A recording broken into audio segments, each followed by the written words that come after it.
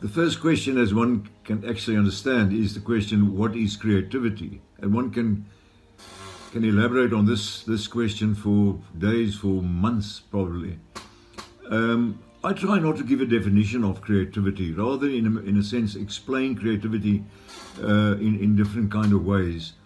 Creativity then basically means the ability to come up with new and fresh ideas, the ability to solve problems in a new way, in a sort of way that has not been done before. Creativity is that ability then to look at the world with fresh eyes, and it can manifest anywhere and everywhere. It can manifest in the way you parent your children, the way you teach your children, you manage your employees, anywhere, in the sport that you play. You can see it anywhere and everywhere. The one thing it is not art, and is not design, and it does not belong to a few special geniuses. That's not what creativity is. It belongs to all of us. It is in all children from 0 to 3, and as adults we just have to get our creativity back.